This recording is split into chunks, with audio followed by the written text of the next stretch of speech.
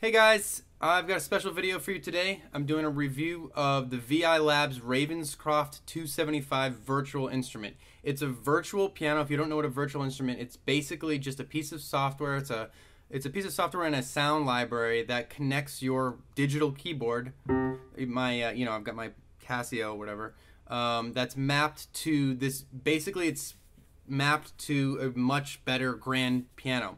So I'm going to give you a quick sample of what it sounds like, and then we're going to talk a little bit about some of the features. So just pretty much out of the box, pretty more or less out of the box, it sounds like this.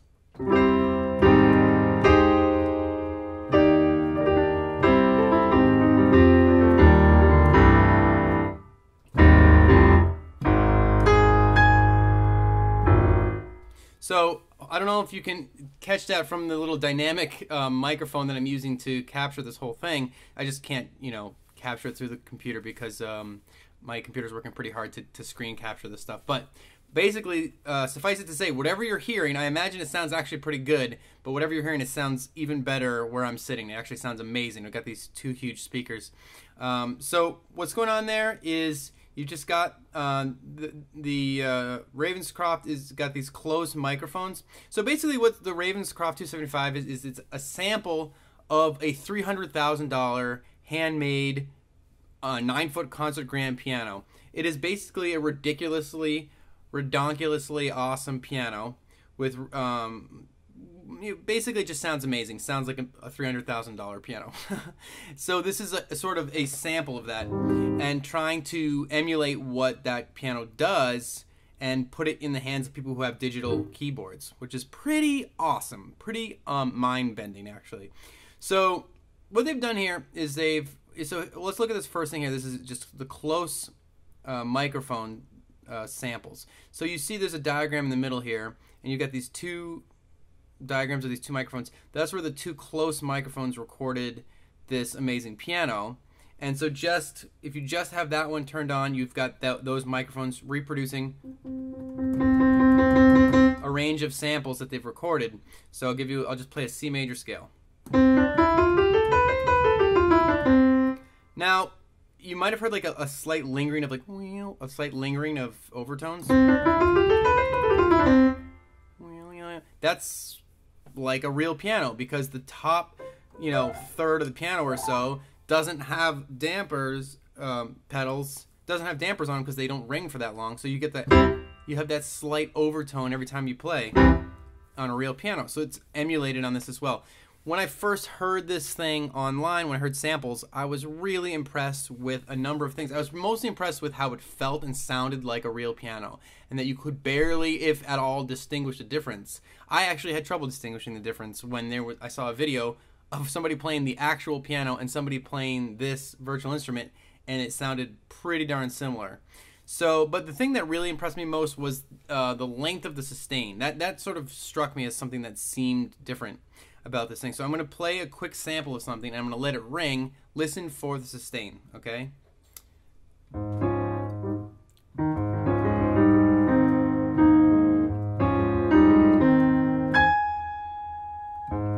going to do that one more time.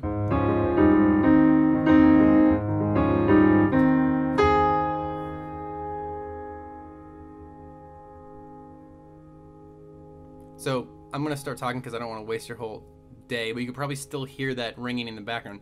That's pretty cool that it is capturing that really, really long ring, and it's just like a real piano. So, okay, so I'm going to start digging into some of the other stuff that's going on here. If you want like the quick review, I just want to say this thing is awesome. I'm really impressed.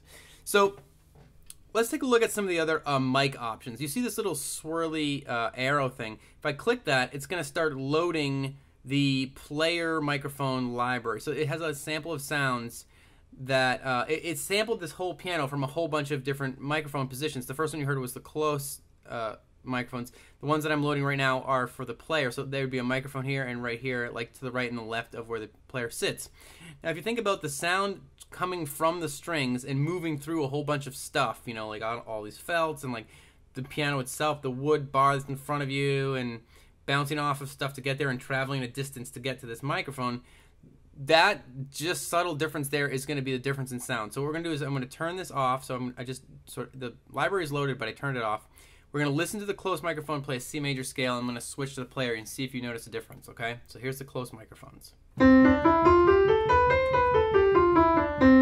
It's a pretty crisp sound, like apple cider. Here's the player microphones.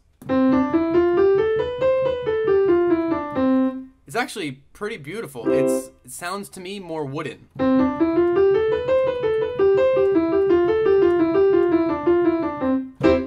To me, you can sort of hear the wood a little bit more, but it's actually kind of a rich sound. So that's cool. I'm going to move through these microphone options just so that I can, you know, there's a lot to explain in all of this thing. So I'm going to turn this player off. I'm going to turn the close ones back on. So I do a lot of recording, and I really like to get a really clean sound, like, as you know, basically get the sound right off of the string. So my ears sort of prefer the close sound, but if I could see myself also using this player option, because I like almost tricking myself into thinking I'm sitting in front of a ridiculously awesome piano, and this, you know, can help me do that. So here's the room. I've just loaded the room sample. I'm going to turn that off. I'm going to unload the player. I'm going to start loading the side so that'll be ready to go next time. So here's the close microphone again, and there's a C major scale. Crisp, like apple cider. And here's the room microphones. The rooms are these ones in the back here, so they're getting more of the walls. To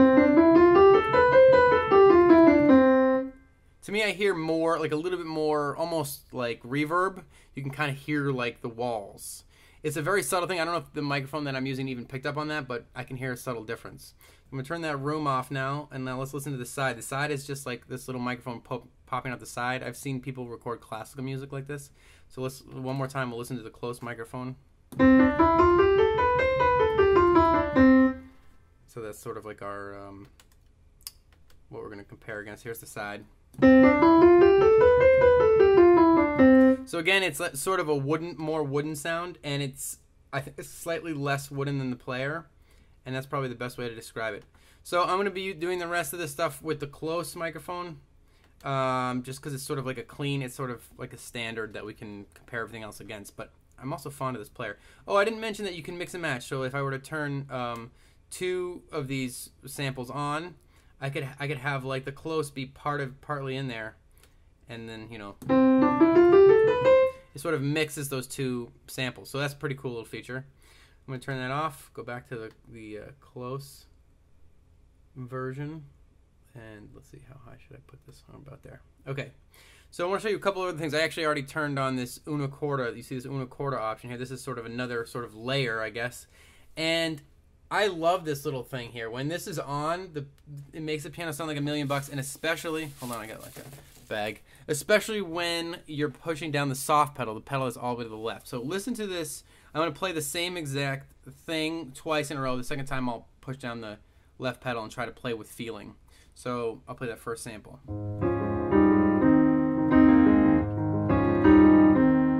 And then here it is with the left pedal down.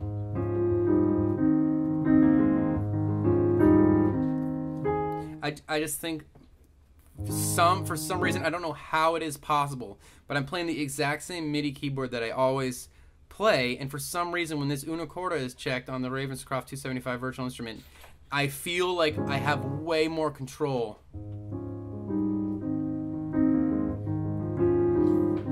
I feel like I can actually control the dynamics, and it's a really amazing feeling. I had almost forgotten that I could do that. So this is an awesome feature. There's a feature down here called muted strikes, and we'll load that up. And now you see I've actually gone ahead and set this to 66. Now 66 is usually the sostenuto pedal cold channel. I think that's what the CC stands for, cold channel. Basically what that means is anytime I push down the middle pedal on my piano, I'm going to be turning on this muted strikes. Now I had to change this sostenuto pedal to a different number, but it's the only way I could get my MIDI keyboard to act as a controller for that. So when I push down the middle pedal, the sostenuto pedal, listen to how the piano changes. It's as if I'm pushing my finger over the strings of the piano and then playing them like muted. And that's something that I actually saw one person do once in a jazz club, and it blew my mind. It sounded awesome. And I think to be able to, I never used the middle pedal, the sostenuto pedal, but now that I can map this muted strikes option to that middle pedal, I could see myself switching between pedals and actually using that middle pedal in the middle of a song. So for instance, if I were playing something kind of creepy like this. So right now I'm using una corda and a little sustain. You've got this like creepy thing going on, and you might want to mix up and get a muted strikes for the next part. So here's like here it is again.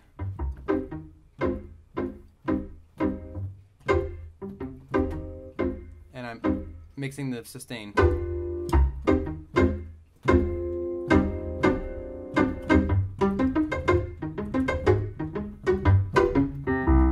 So it's pretty cool to be able on the fly switch. You can't do that with a real piano. It sounds like the real piano version, but it gives you this like extra thing that you just can't do with a real piano. You can't really be getting up and like getting your hands over. So totally awesome. Huge fan of the muted strikes. Huge fan of una corda. Huge fan of, by the way, if you haven't noticed, of Ravenscroft 275 in general.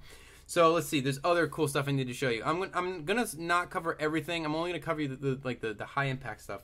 Timbre shift. This is one that I recently figured out. You can make your piano sound, so that's sort of like the standard amazing sound. I can also make it sound really tinny, like that's like way, way bright, almost like an electric piano. That's like a super bright piano, and you can go in between. You know, if I went to like say 6, you've got a still pretty bright piano.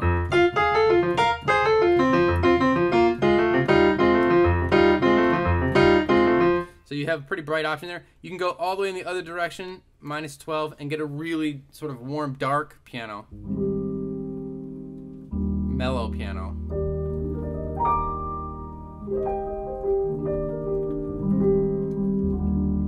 Pretty cool. So even, and I'm also holding down that soft pedal. So in combination with una corda, you can get a really, really soft touch.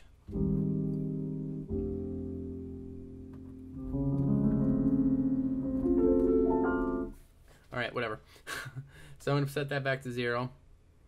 I mean, straight out of the box, 0 is like pretty unbelievable tone. Okay, stereo width, that's self-explanatory. Blah, blah, blah. Key noise. Okay, so if I turn this key noise all the way up, you'll hear... you hear it mostly when I let go of it.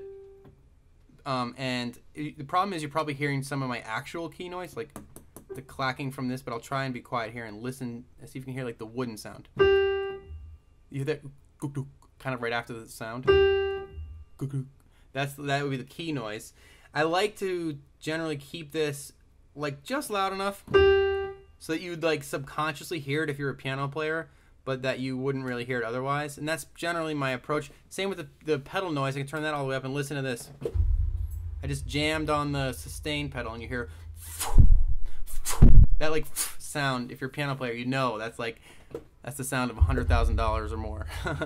And that's like lifting up off of the keys, and all the dampers were lifted, right? So there are sort of other pedal noises that you can hear, and it sounds like piano. I like to also keep that low because I tend to compress the audio that I work with after I record, and if you compress a lot, the low sound stuff comes up to the surface. So I like to have it pretty low, but the same principle. I want it to be there just enough so that somebody kind of feels like it's there but doesn't notice that it's there. That's sort of my goal. All right, we're gonna move right along here. This stuff, sympathetic resonance. Think about like basically this is kind of like reverb. So I'll turn this all the way down and I'll play a chord, and now I'll turn it all the way up and I'll play a chord. You hear more of the strings resonating basically. Okay, reverb is off when you first start this thing up, but I actually think this is a pretty interesting thing. I'm going to make this use way more reverb than I usually do, just so you can hear some stuff. So I've got this set to warm and small room. I think this is my favorite reverb preset setting, the warm and small room setting. And here's what it sounds like. And it just gives you this nice reverb that like makes it sound like you're in a small room.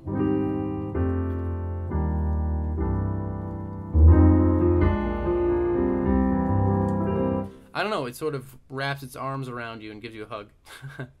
Here is Spacious Church. I'm going to pump up the volume, and you'll hear that sort of like really like echoey.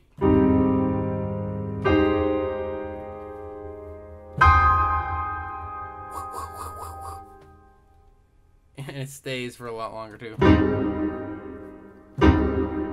When you just bounce off of it, you still hear like whoa, whoa, whoa. It totally sounds like you're in a church. So I really like these. Clean hall, what's that one? Sounds like a hall. My favorite, warm and small room.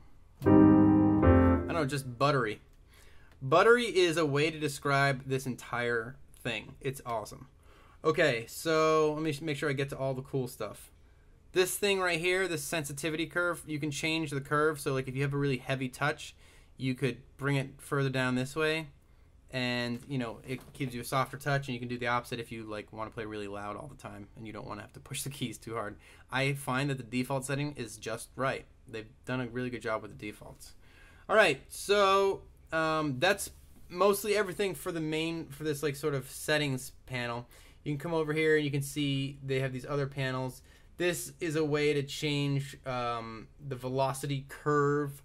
If your piano is like, you know, tends to be a little bit jumpy, you can sort of change each note so that you can change how hard you have to push it to get the right sound. And effectively, you can sort of almost like fine-tune the action of your piano in a way.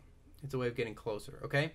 Now, over here, we actually have tuning presets. Equal temperament, that's your standard thing. And you've got just Pythagore major, Pythagore minor. I don't know what Pythagore modified. So these are like different tunings, and you see this stuff shifts. So if you know stuff about tuning, you know that it's an interesting subject. There's more than meets the eye. So you can actually go in and mess with the tuning. So it's pretty sweet. Other than that, you know, you do a file and you would like set up your settings and stuff. But that's the basic thing right there. I guess I'll show you one other cool thing, which is the sympathetic resonance that this thing does. You know, a lot of virtual instruments do this, but it's sort of like a nice thing. I almost feel like you have to have it in there. Basically, you'll see the notes down here light up when I hold down. Like I'll hold down this. I'll do like just a C chord in the middle, and I just push down the notes quietly so you didn't hear them play. When I play like the C chord, you know, down here, it's gonna vibrate this chord up here. You're gonna hear it. So I'm just gonna bounce like this. Ready? And you hear the strings over here ringing, and that's because in a real piano, if you were to do that, these strings would come over here and like wiggle those strings a little bit, and you'd hear that what's called sympathetic resonance. So really, pretty awesome. I hope this review wasn't too in-depth for you or not, but basically the long and short of it is I think this thing is redonkulous. I'm going to link to a couple things. I'm going to show you one little snippet. I did record a cover of Over the Rainbow that I arranged using this plugin recently. I'll link to that now, and I'll link to other stuff throughout the video, but I'm going to play just a little piece of it for you so you can sort of hear what it can do. This is with Unicorda, close microphones, and I'll just play a little sample.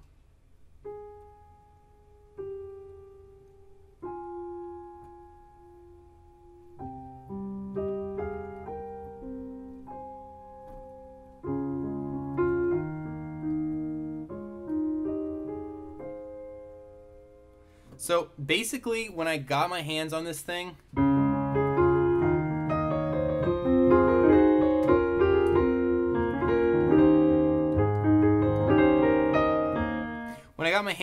instrument, I was shocked at how it handled the dynamics, how it handled soft playing, and how the bass really had presence. And the highs sparkle, the bass has presence, and there is an ability to play with a dynamic, you know, the dynamics that you would want to on a real piano. And that actually changed the way I approached playing Over the Rainbow. It actually changed the arrangement that I made. It was slower, and it allowed the piano to breathe more. And so it's so refreshing to play an instrument that actually opens up how you even think and hear the music that you're playing. Pretty cool. So check it out. I'll have a link in the description to the instrument if you're interested in checking it out.